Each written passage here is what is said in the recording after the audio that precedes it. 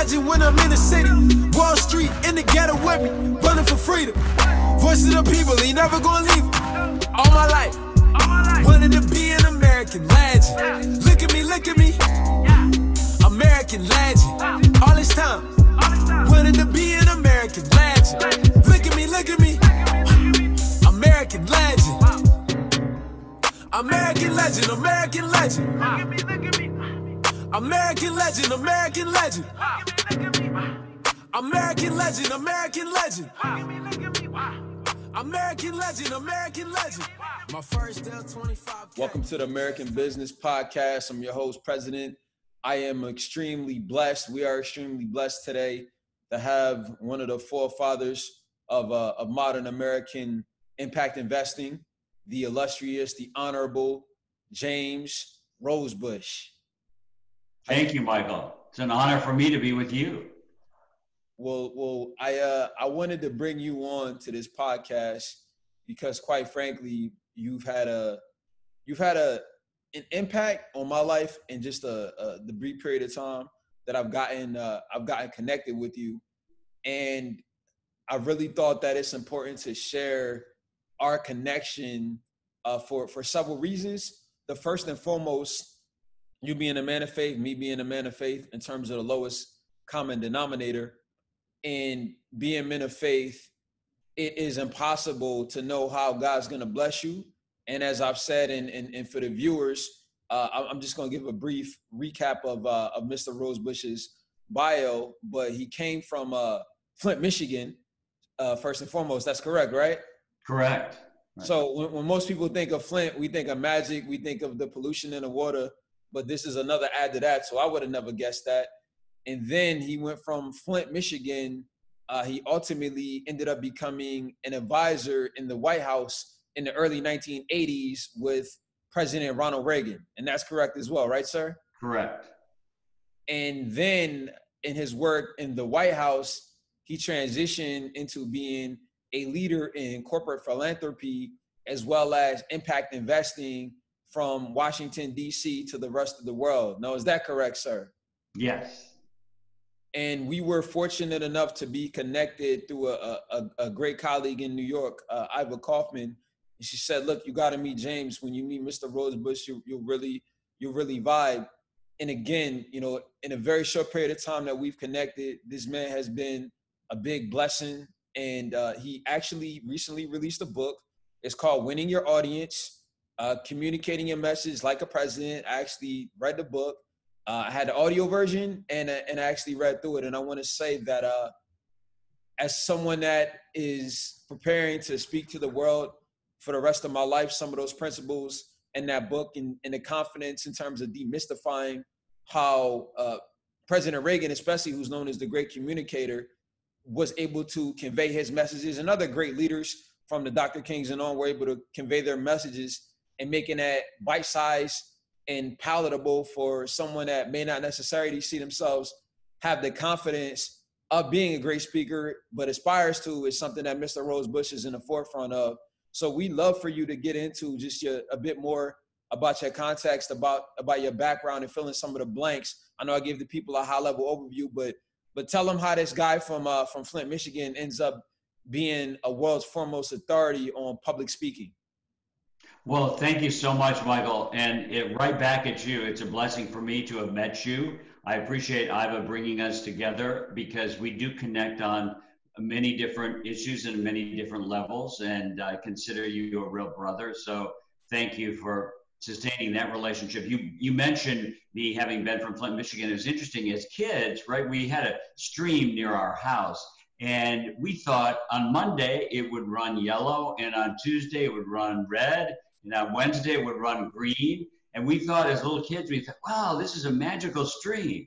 But of course it was pollution from the automobile plants that were headquartered in Flint. And Flint has this interesting history, of course, of migration from the South and providing people who are moving up from the South opportunities to become educated, to work in factories and accumulate wealth and establish a real middle-class environment, which is very interesting.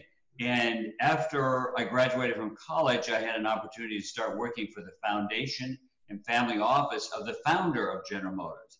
And his objective was to improve conditions throughout the community. And I was assigned the responsibility of working with the education institutions to help improve how they were actually serving the community. And what I was asked to do, after we were taken, by the way, hostage, we had one day, I think it was the fourth day I was at work, we had automatic machine gun fire going through the glass front door of our office. We all dove under our desks, and we were there. I was under my desk for about 5.5 hours until the SWAT team came and led us all down the fire escape, the back of the building. But the person who was the head of the office said to me 3 weeks later, "I'd like you to start a strategic planning initiative to answer one question. Are we having impact? Are we having impact through what we give and donate through our philanthropic foundation? And are we having impact through our investments?" Now, at that time, Michael, the word impact was only used to describe an impact, an accident, a head-on collision between two cars. Now, impact, people had to search for, in terms of philanthropy and investment, what do you mean by impact? So I created algorithms that would help us ascertain whether or not every dollar we were spending and investing in specifically in poverty areas, in areas where there were underperforming schools, where there were tremendous health issues in the community, where there were unreported number of non-live births. And I took all of those together and I said, and I still wish we did this today. I took all of those together and I identified the highest and most complicated neighborhoods that really needed to have all of these issues addressed. So that, in other words, we were pouring money into the places that needed to be served and the places that need to have these complicated and confounding issues really addressed. So that was the first time that anything like that was done. And I conducted a meeting, a training meeting,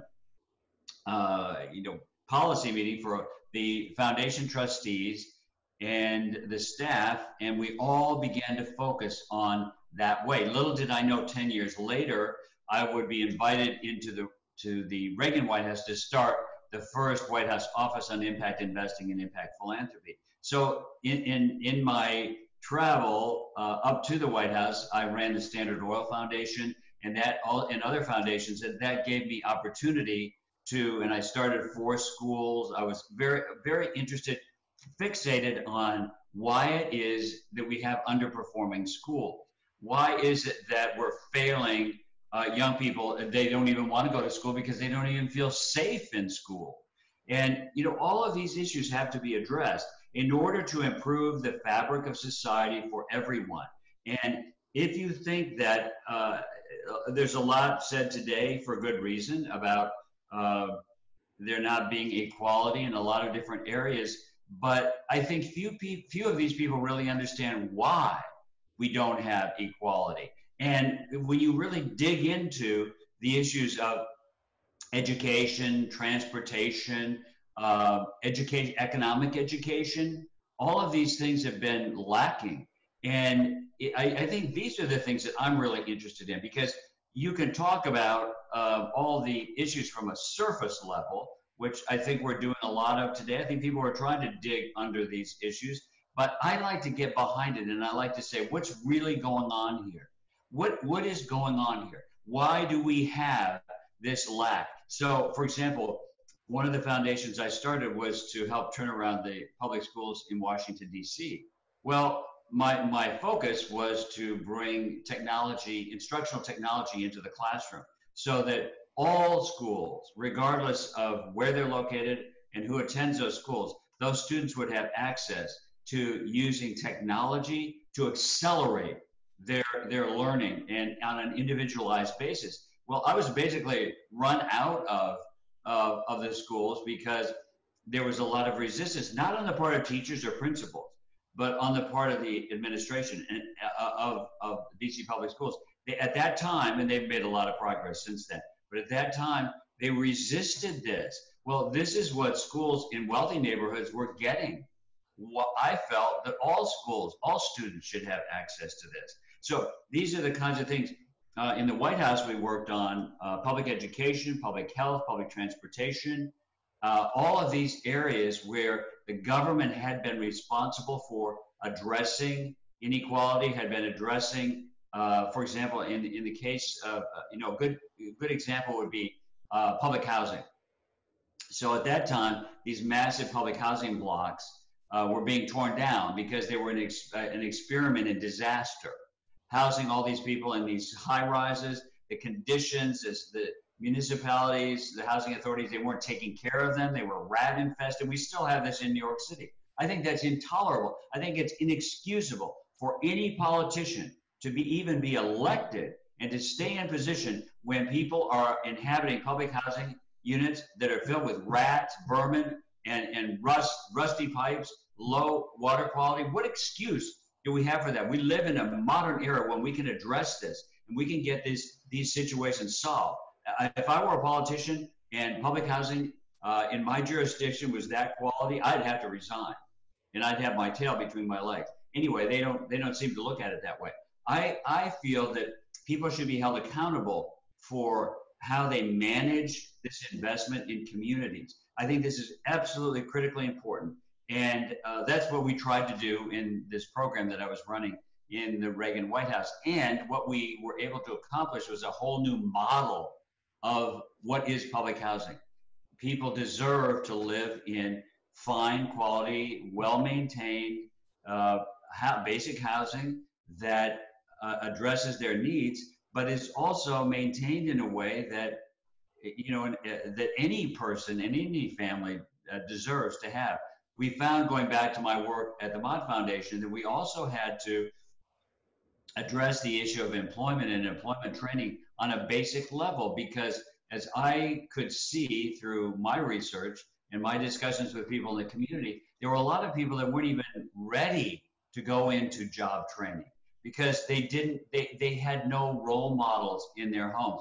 They had no capacity to say, oh, you need to set your alarm at 6:30 this morning. You need to get up, get dressed, find your way to a job training center. A lot of these people wouldn't go to job training because they had no role model, they had no discipline in their households to say, this is what you have to do. Plus, they didn't see what the incentive was to do it. So we had to work on these basic fundamental principles to uplift the whole community and uplift individuals into positions of responsibility and better education, better preparation, better training, and to put them in a position to begin to accumulate wealth and to be able to lift their standard of life.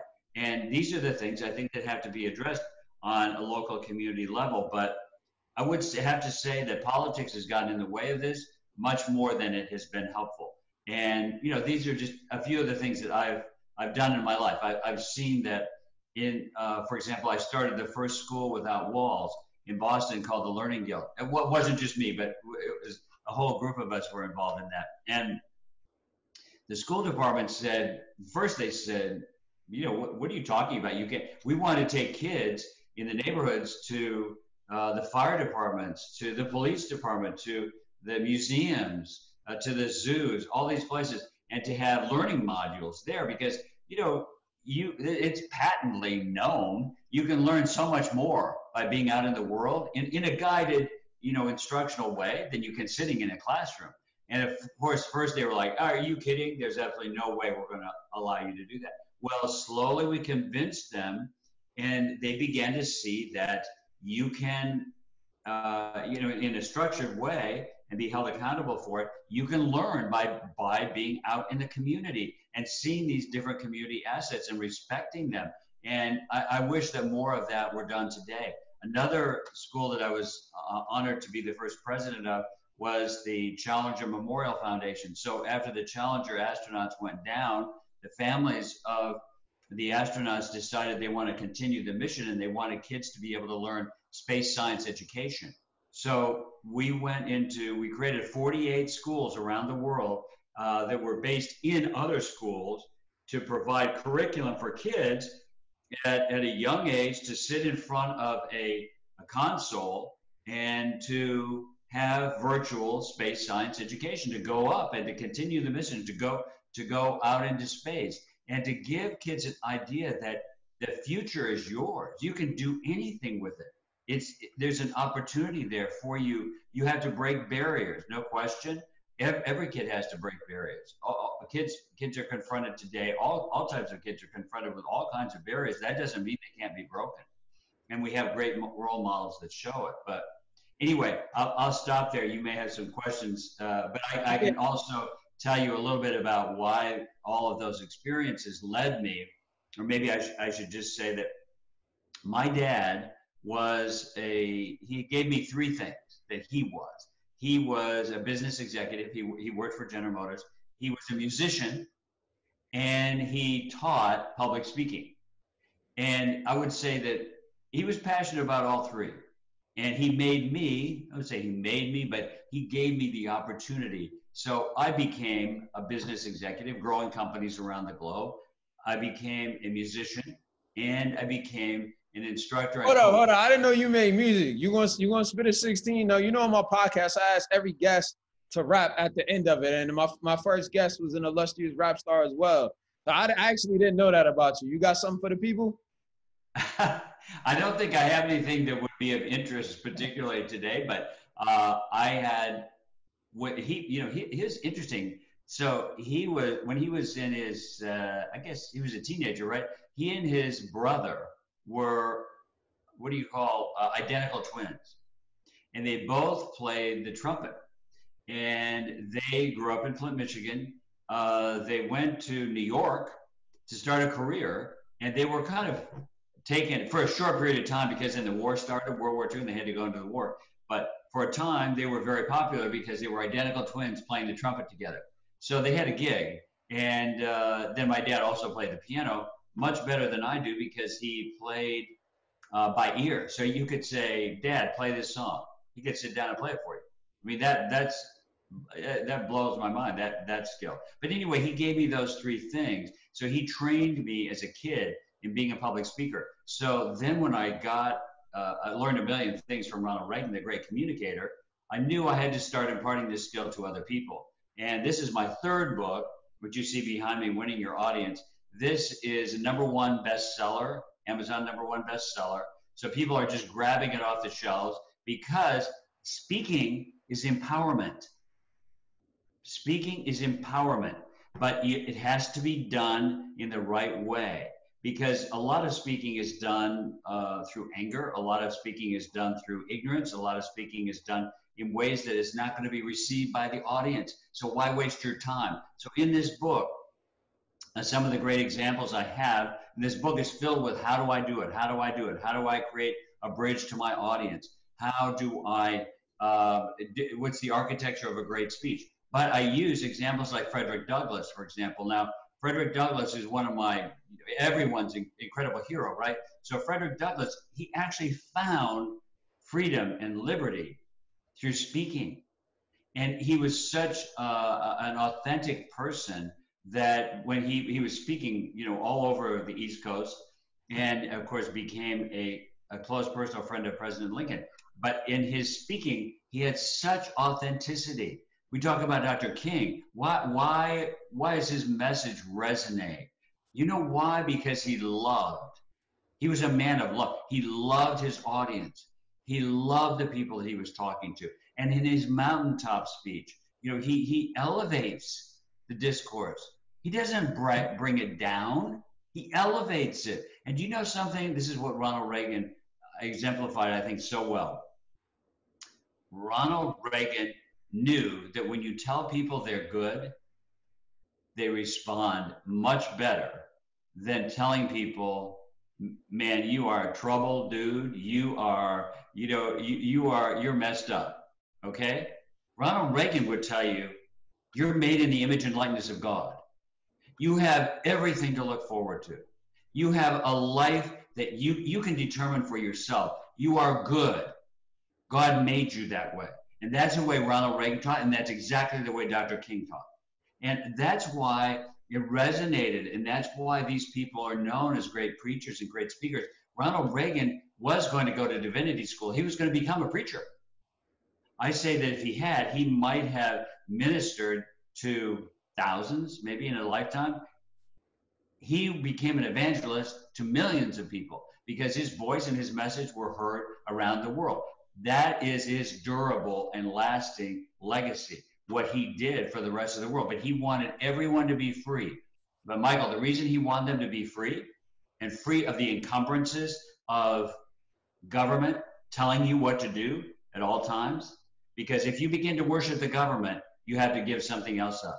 That would be the worship of God. And the worship of God is the only thing that's going to give you freedom. And Ronald Reagan knew that. So he wanted people to be free to worship God because he knew that was the primary relationship that we have in life. Our primary relationship is with God. And that's what he knew, and that's what Dr. King knew. That's why what they said resonates so much today.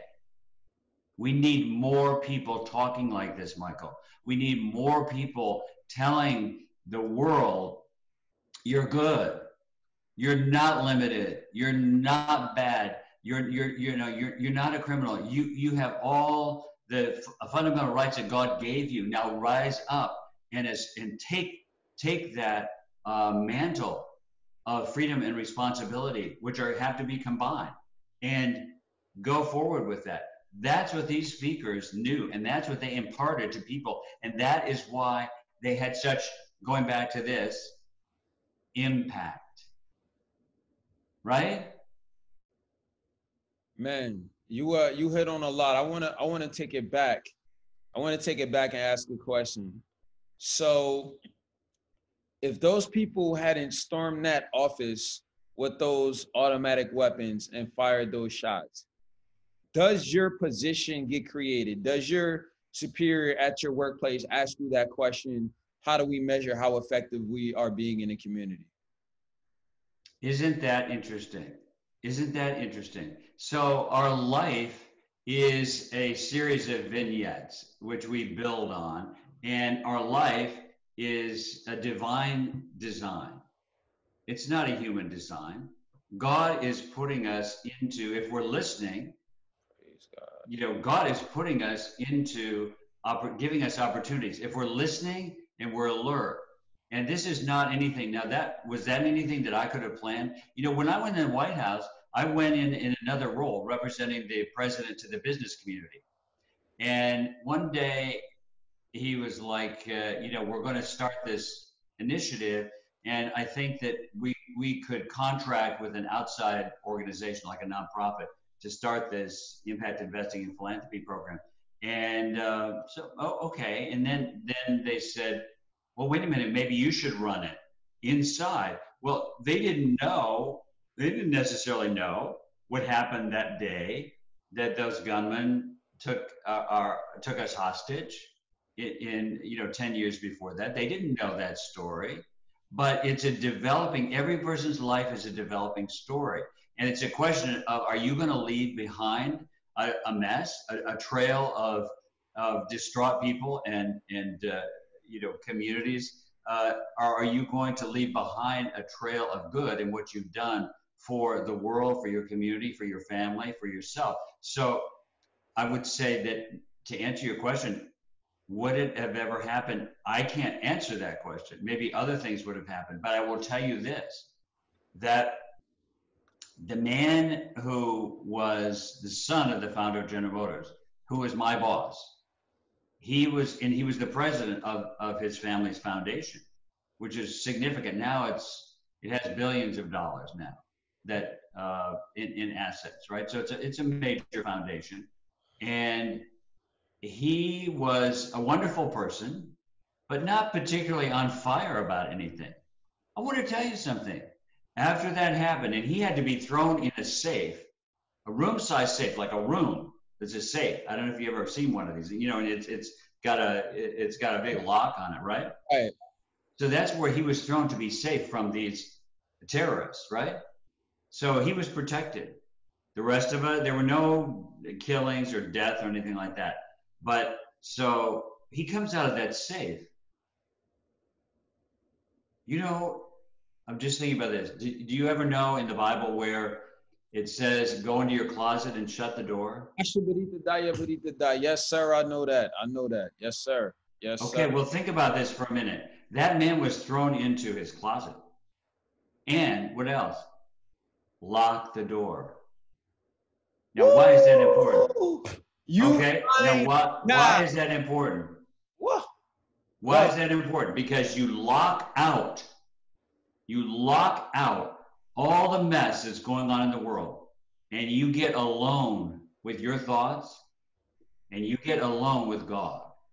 So he goes in there. I don't know what he was thinking, or he's probably scared to death. I don't know what's going on, right? But he goes in that room, and that room was locked. So when he comes out, guess what? He became a new man.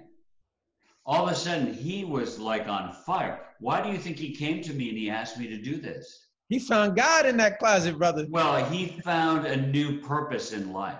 Amen. Okay? And and I wrote about this, years later, and I contacted, by that time, he might have passed away. I forget when I wrote this first article.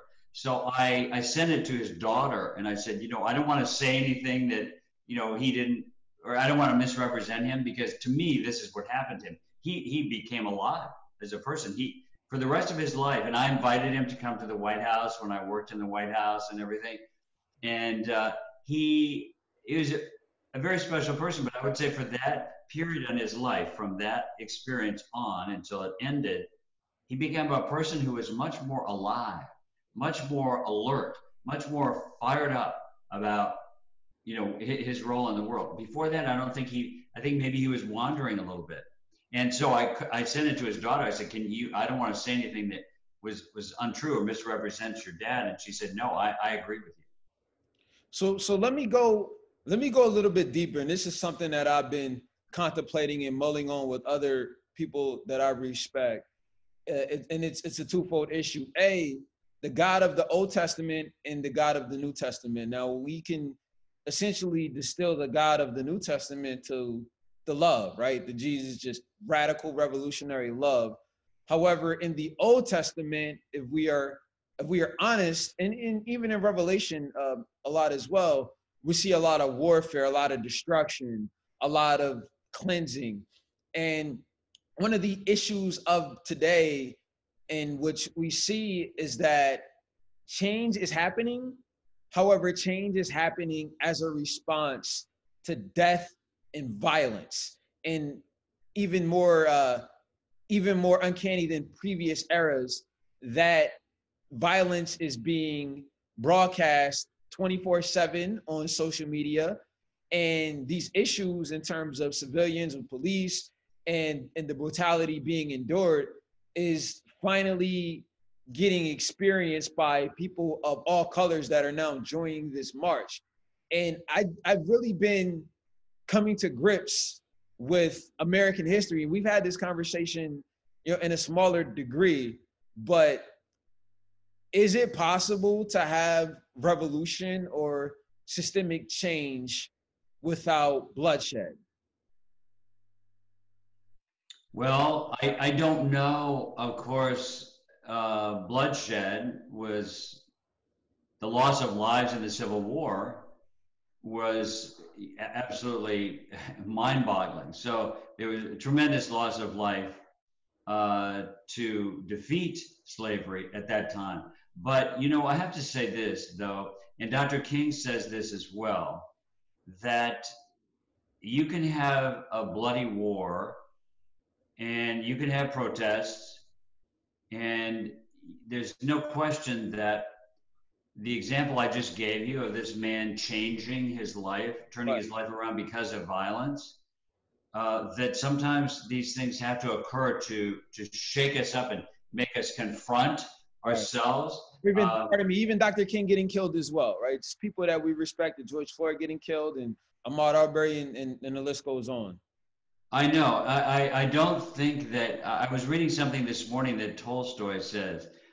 He said, we always talk about changing the world, but we rarely talk about changing ourselves. So the real way to bring about change is to address our own personal inadequacies, our own personal point of view that may be limiting to ourselves and others, our own racism, our own hatred, our own, the things that dwell in our heart. Because you can have violence and you can change laws, you can change practices, you can change regulation, but it doesn't mean you change the heart. So, for example, police officers who have, and they have mandatory in-service training every year that they have to go through. You can have all kinds of stuff like that. You can, and it is important to have it, and it is important to be much more. We have to address all of those things, no question. But the fundamental change has to happen within. And there's a massive, I would say, particularly today, because society is so ego-driven. You know, I'm great. I'm the, you know, you're talking about yourself all the time. People are promoting, you know, self-promotion, self-aggrandizement, all of the ego. You know, so much of society is ego-driven, and you're told, you know, get up in the morning, look in the mirror, and say, "I can do this." You're, you know, you're great. You're blah blah blah blah blah. Well, where's the humility, or where's the self-introspection that says, do I harbor any resentment? Do I harbor any hatred? Do I harbor any conflict? Do I harbor resentment? Do I harbor any of these things in my heart? Because change, the only real change that ever happens is in a person's heart. How would you rate the effectiveness, A, of the administration you work with in the White House, and B, of the Christian church, and especially the white evangelical church, and grappling with these issues of racial and social justice that we are currently now facing as a nation? Well, that's a massive question you asked me. So you know, that would take like a week to talk about that. Or even just the solutions, even in terms of things that you would like to see addressed in order to create that legacy that we both know is only possible through the Most High. I think that bringing people together, I think that bringing people together on the basis of respect for what they bring to the table, which oftentimes is very different than what you have. And this has nothing to do with race. It has to do with each individual person comes to the table or to a discussion with different backgrounds, different viewpoints. One of the things I talk about in my book, Michael, and this is absolutely critical, this is absolutely fundamental and so important for people to get. When you say something and I listen, I'm hearing it according to the filter in my mind, heart, and soul. People don't get that. They think that if you look at a person and you say, you know, I want a job, or or if anyone's giving a, you know, they're standing up and they're toppling a statue, or they're just, you know, sitting in your living room and they're making, you know, sharing some kind of conversation, the way you hear it is different than the way the person who's speaking it thinks you hear it. You follow me? Yes, sir. Now, this is the only, people have to recognize this, because you have to be an effective communicator, you have to force your way into the hearts of these other people. Now, I'm going to tell you a little story. So I took Nancy Reagan we went to a drug abuse center graduation, and there were thousands of people, right? It was a massive gymnasium, and there were kids, all races, you know, on one side. They had gone through drug rehab, and the parents or the guardians or, you know, family is on the other side. And then there was the person who had the head of the drug rehab center in the middle, and he would read off a kid's name, and they would say, you are, you know, you're clean, you graduated from the program, you get to go home. And the kid ran toward, and the parent ran toward the center of the room, collapsed in each other's arms. Everyone in the entire massive auditorium, this went on for like 3.5 hours. Everyone was crying. The Secret Service was crying. They don't cry, Secret Service. They're not allowed to cry. Right. The White House press corps, they were crying, right? Now, some of the students didn't get to go home because they were not clean, right? They had to stay in the program. Right. So we're sitting there. I'm sitting next to First Lady Nancy Reagan, and she had these prepared remarks that she was supposed to give at the end, right? And after going through that whole thing for 3.5 hours, she and I looked at each other, and we took those speech remarks, those written remarks. You know what we did? Rip them. How could you stand up and give some kind of, read a speech after you've been through that? Okay? So she goes to the center of this massive gymnasium. She takes a mic in her hand, and she turns to the parents, talks to them, turns to the kids. You know what she's saying? What's she saying? I love you. I know the pain in your heart. I know this is talking to the parents. I know what you've gone through. Parents, family, grandmother, whatever it is, right? Then she turns to the kids. I love you. I'm here to support you. You have a great life ahead of you. I'm so proud of you for the work you've done and the work you're going to continue to do to get clean. Okay. This was her listening to their pain. And you know what? The White House press corps, they said to me, dude, what happened to this woman tonight? Don't ever forget this. They said, what happened to her tonight? We thought she was just a, plastic person. Right. Okay. So in the motorcade on the way back to the hotel that night, I told her one of my favorite sayings. Whenever the heart speaks, no matter how simple the words, they are always acceptable to those who have hearts. This is what we have to learn. We have to meet our audience where they are and the pain that they're feeling. And when we do, and you see today, I'm so amazed and so impressed and grateful for so many people who stand up and really pour out their heart. That is what is going to really make a difference, is to pour out your heart in a way that can be understood by the people who are listening. That is one of the most valuable things that I can teach you or coach you, or you can learn from me reading this book.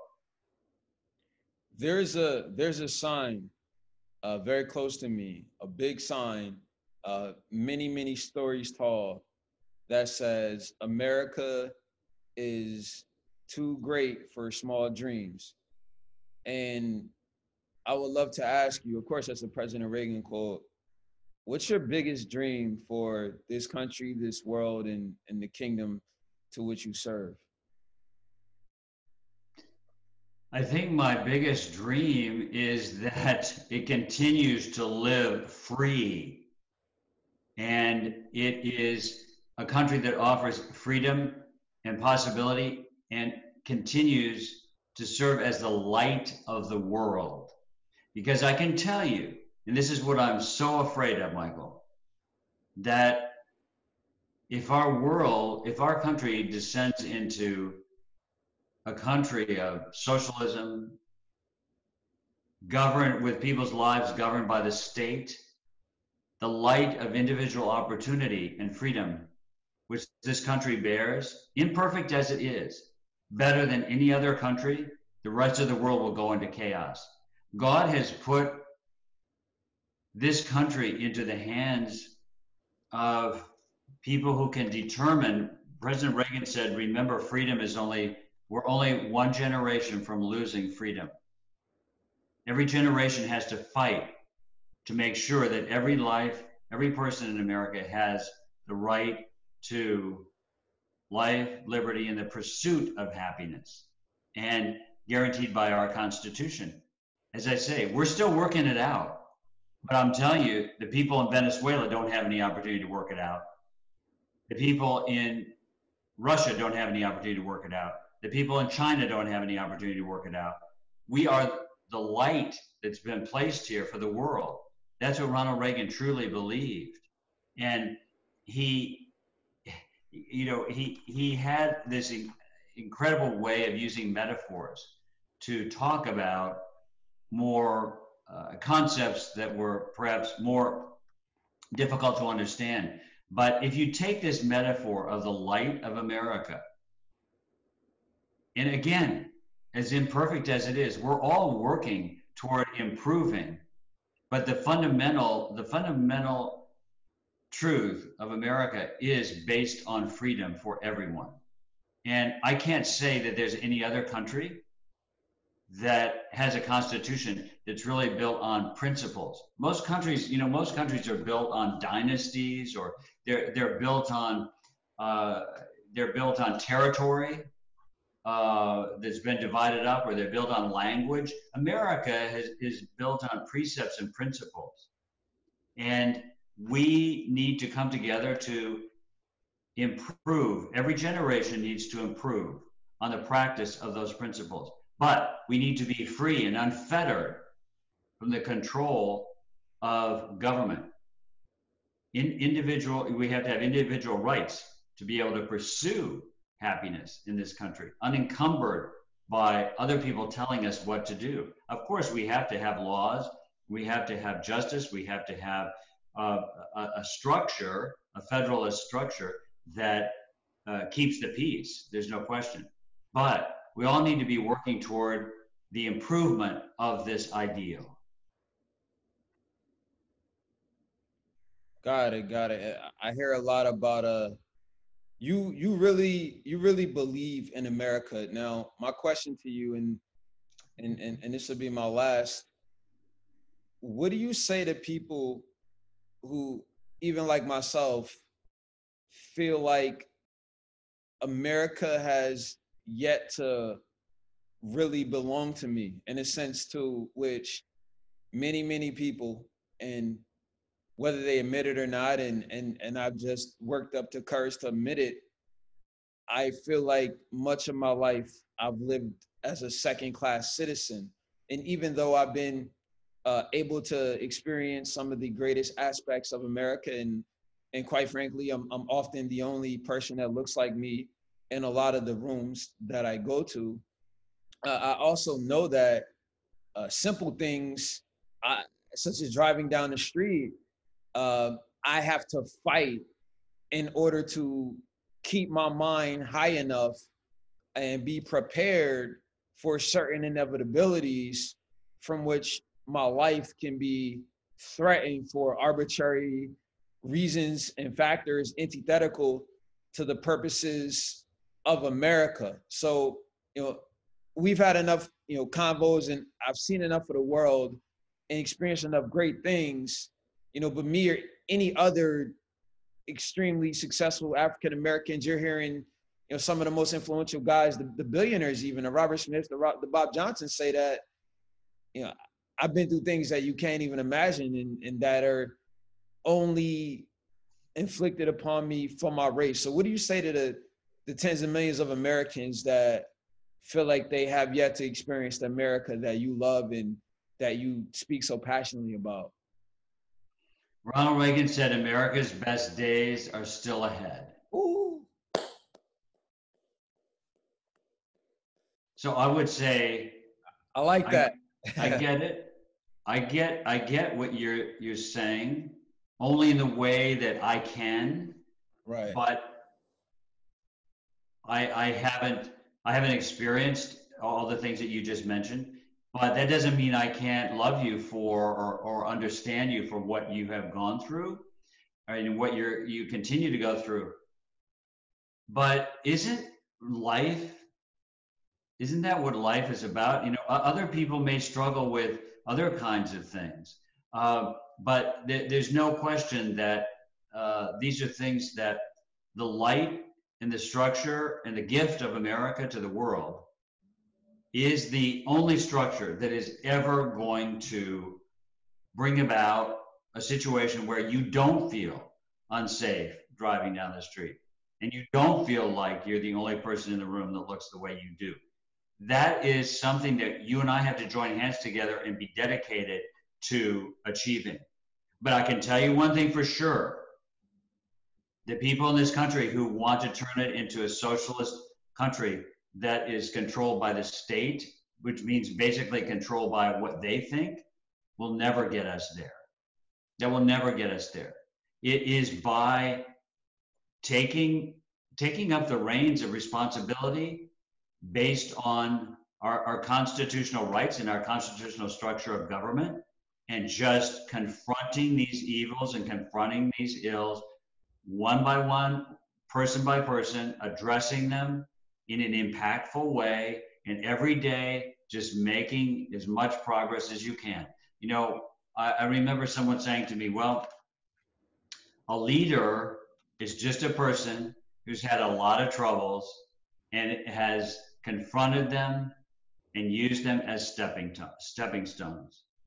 You think people that are leaders or wealthy or they're heads of companies or whatever, you think they haven't suffered in their own way?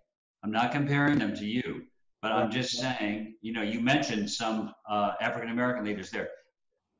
Everyone suffers in some way, but it's a question of whether you use the things you suffer to climb up and out of. Now, there's no question that systemic issues in communities, in all kinds of institutions, need to be addressed. But, Michael, how can they be addressed? How can they be addressed? They can only be addressed by what's in your heart.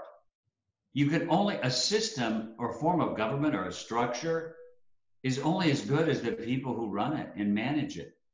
Because you can take any form of regulation or any form of bureaucracy, and you can corrupt it. We have a lot of examples of that. Okay, you can turn it into, use it for your own political purposes. It's only as good as the people, amen, as the hearts of those people. And so I'm saying that what I'm looking for is in a call for individual reformation. Isn't that really what our nation needs? A call for individual reformation. That's why Dr. King, and I had the great honor of working for the Martin Luther King Foundation. Did you see the Joe Osteen, John Gray interview? No. So Joe Osteen, who obviously is one of America's foremost pastors at yeah, I know him. Yeah, in Houston. But one of his mentees, John Gray, who is the lead pastor of Relentless Church in Greenville, South Carolina, they had an amazing discussion. And I've seen a lot of pastors like Stephen Furtick from Elevation and TD Jakes. It's just these multicultural conversations about the role of the church leading forward in ways us as equity holders in the kingdom of God and followers of the way, our fiduciary obligation, so to speak, to rid of this institutional racism.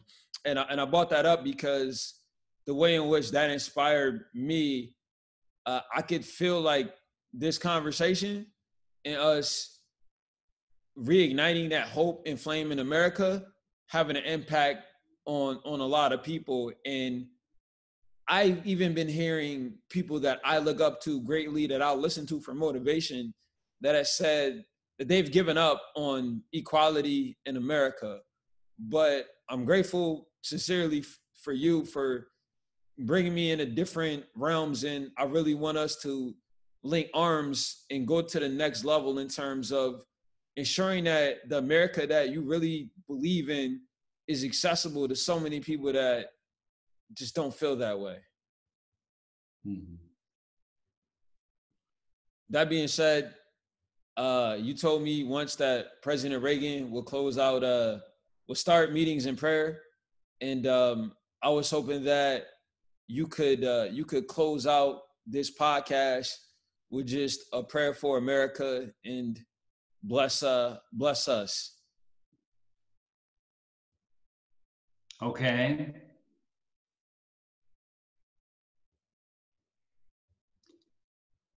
So prayer is not just imploring God to do something. It's a prayer to open our hearts and our thoughts and our minds to acknowledging and feeling that God is the only power. Amen. Hallelujah. Hallelujah. God is the only judge. Hallelujah. Praise God is the only lawgiver. Praise God. He loves every one of his creatures, every one of his ideas. And he sustains and supports and supplies every one of his children. Every one of his children is precious in his sight. Help us, O Lord, to understand this better and to feel the love that God has for everyone. For in feeling that love for others, we feel the love that God has for us. Help to humble us, to bring us to our knees, to help us cleanse our own thought in our lives of any judgment, condemnation, ill will, hatred, anger. Because we know, God, you have created us to follow you in your paths of peace and reconciliation. Help us to be forbearing of others, to desire each day to do nothing but to help our brothers and sisters, and to carry your light, your righteousness, and your love through our families, through our lives, through our schools, through our communities, so that everyone will feel this light and care and certainty that you provide. You are the maker. You have made heaven and earth. You are the one we adore. You are the one we worship. And in worshiping you, we obey your law of love. Your law. Amen. Amen. I feel the renewed purpose. Thank you so much, and thank everybody for watching. I appreciate you. All my life, wanted to be an American legend. Look at me, American legend. All this time, wanted to be an American legend. Look at me, American legend. American legend, American legend. American legend, American legend. American legend, American legend. American legend, American legend. My first L 25K.